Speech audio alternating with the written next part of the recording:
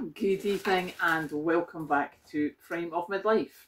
It's Thursday evening. I'm just back from doing some shopping, and this evening we are talking about changing your stuff. And the reason I'm talking about this is because I'm pretty childish and petty sometimes, and sometimes you just have to be. So there I was this afternoon, came home from work, got myself settled. I had to take the car for MOT, so, got that done. So I didn't get back until about 4 o'clock-ish. So literally just come in, put the kettle on, sat down, my phone went, so I just answered it. Hi, it's your energy provider. I was like, yep. Smart meter. Tell me, how wonderful it was and how they're being so modern, etc., etc. So we want to book your smart meter. And I was like, no, thank you. Don't want a smart meter. And the audacity of the young man who just went, why not?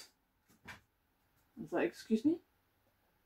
He said, why would you not want a smart meter? I said, I do not want a smart meter, and why I do not want a smart meter is none of your concern. Thank you and goodbye. Obviously the dog's born. And I thought, what is with people just now?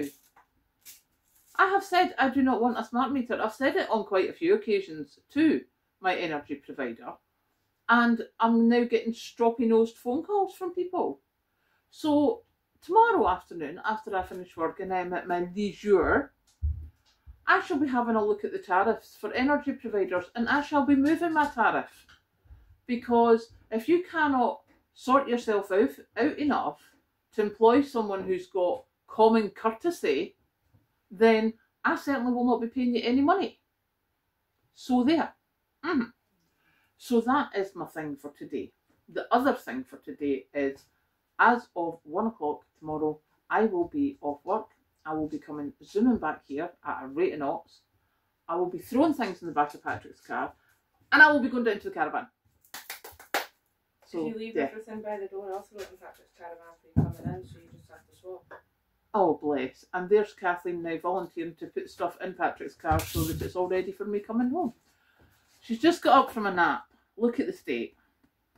But I got shopping that she'll be happy with, so we're all good. It's basically snacky things. So now I shall go and I shall get myself sorted out, and I will catch you later.